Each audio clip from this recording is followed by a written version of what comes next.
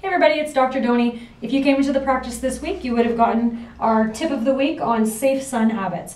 I want to talk about why this is so important. If I go on a holiday, I often have patients ask me, oh, where's your tan?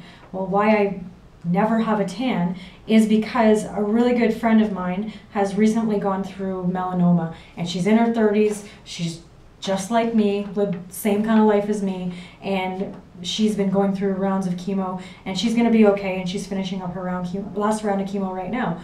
But I can tell you that I would not wish what she's gone through in the last couple of years, I wouldn't wish on my worst enemy. It's not fun, and the reality is this can make a big difference in preventing that from happening.